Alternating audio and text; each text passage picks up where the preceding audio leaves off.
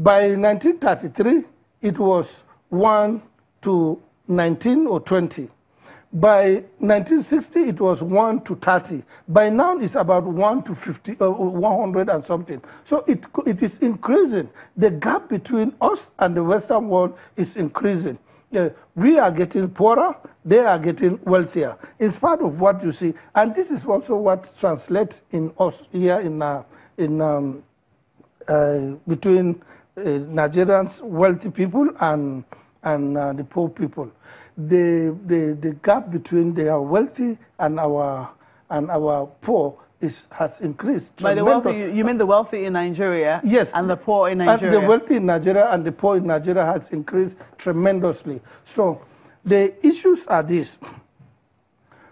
First, there is the issue of ethnicity, that is between House of Fulani and others, especially during the 2003 when Buhari contested.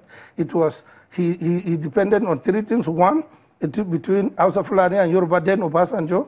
Two, in 2011 between House of Fulani himself and Goodluck Jonathan. In 2007, when he contested against Umar Yar'Adua, he lost Katsina State, he lost Kaduna State, he lost Kebbi State. So then now, you're talking about Buhari, right? That is, I'm talking about Buhari. Yeah. So there was ethnicity, region, and religion.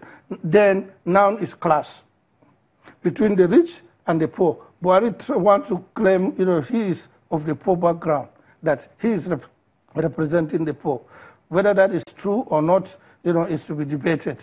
Because personally, I would not agree to that. But this is what he is throwing into the public, and this is what most of the people, especially in northern Nigeria, are tending to believe. Now, when you see two very highly popular candidates at the polls like this, some people will say that it might prove a challenge. I mean, it means that the electoral umpire must be on point.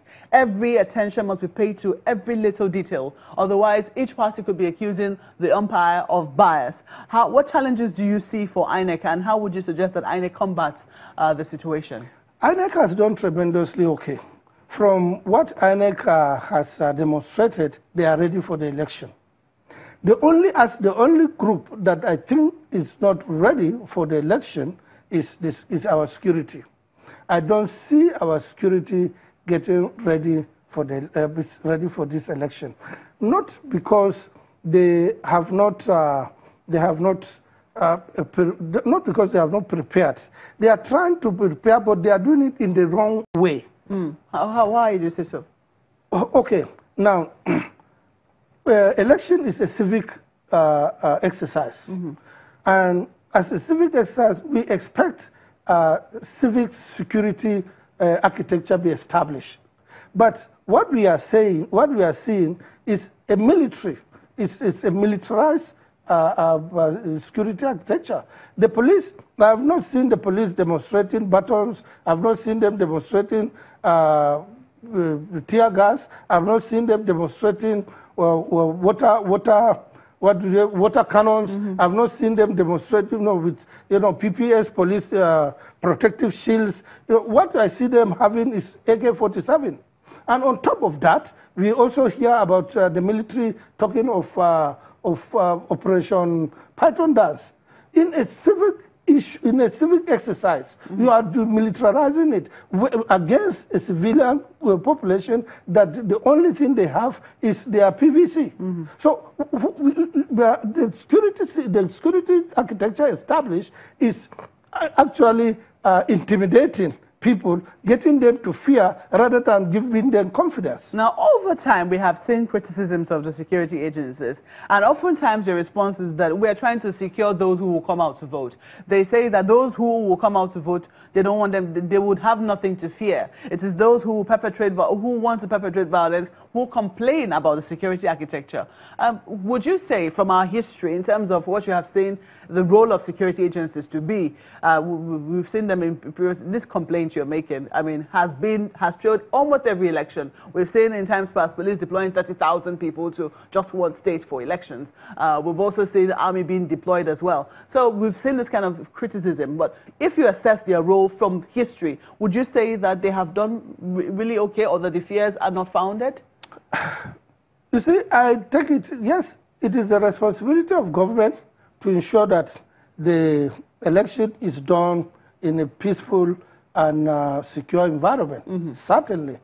But it must not be done under an environment of fear and intimidation. Do you see that coming up?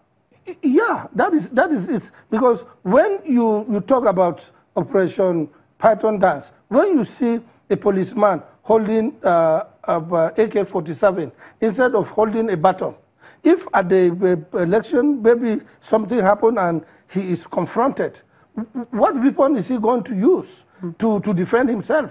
He's going to use the weapon that he has, which is AK-47. And when you use AK-47, the result will be deadly. You belong to a think tank. You know that elections in Nigeria could be prone to violence because of the interest of, party actors to want to capture state power by all means. And sometimes this means includes violence. It might not be by the party in power. It might also be by, opposition elements who also might have their own people, who are working for them. How would you say that we demilitarize our elections, especially on the side of those who intend to, provoke violence during elections? It is the responsibility of government to ensure that people change their orientation. It is the responsibility of government to orient Nigerians, to orient the people to believe that election is a civic matter and it can be done actually in a civilized and peaceful manner. It is the responsibility of government to ensure that people do not see having government at all costs as a means of controlling state resources, to make them to bring power to bring resources into the hands of the people in such a manner and in such a way that it is all and all. And it is because of this that government, people, politicians go out of their way to do everything in order to take over power. You don't have to do that. So it is government responsibility to mold opinion, to orient Nigerians, to make them feel that to make Nigerians civilized.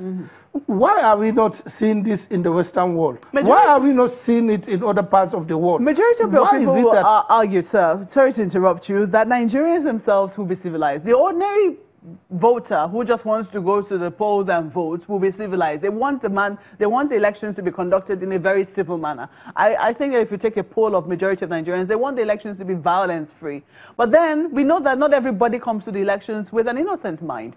How would you, ensure that, or how does government ensure that these people who come to the polls, perhaps sometimes armed themselves, come to meet security agencies that have no arms? I mean, how do we justify that? So that tells you that it is only a minute number that are ready to cause trouble. So if it is a minute number that are willing and ready to cause trouble, then government can contain that in such a way that the majority will feel secure. And besides, who are those that will do? Is it the contestant or is it the supporter? So it is the whole thing is endemic. When we turn elections as a matter of life and death, when we turn government as a matter of life and death, everybody is depending on government for his livelihood, then of course you will expect this. But if government is for the service of the people, and you go there in order to serve the Nigerian people, then you will not turn into this kind of things. I'm going to ask you to hold your thoughts for us. We have to take a moment on this program. We'll be back in just a moment. Please stay with us.